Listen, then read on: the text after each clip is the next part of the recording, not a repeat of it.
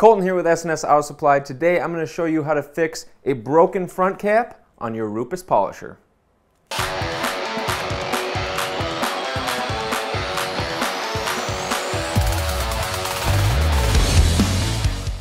So today I have an LHR21III polisher. This is one of our salesman's polishers, and this one was actually dropped on the floor.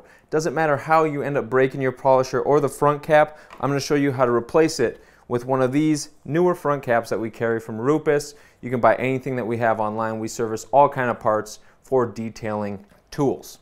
So the first thing you're going to do on this polisher is you're going to need a flathead screwdriver. That's the only tool you're going to need for this fix.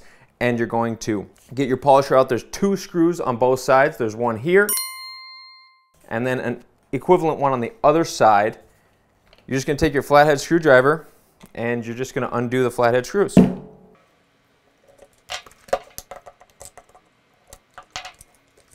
Once I have the screws off, front cap slips right off the front.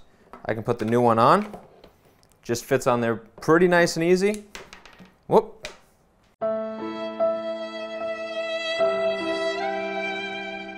Then I just put the screws back into the holes in which they came out of. I put one on this side, one on the other side, and then I simply just tighten it with the flathead again. And good as new. And then you can just throw the old piece away. If you liked the video today, make sure you check out our website, snsautosupply.com. We have parts for all kind of tools like this, so you can keep every tool in your detailing arsenal running efficiently. Thanks for watching.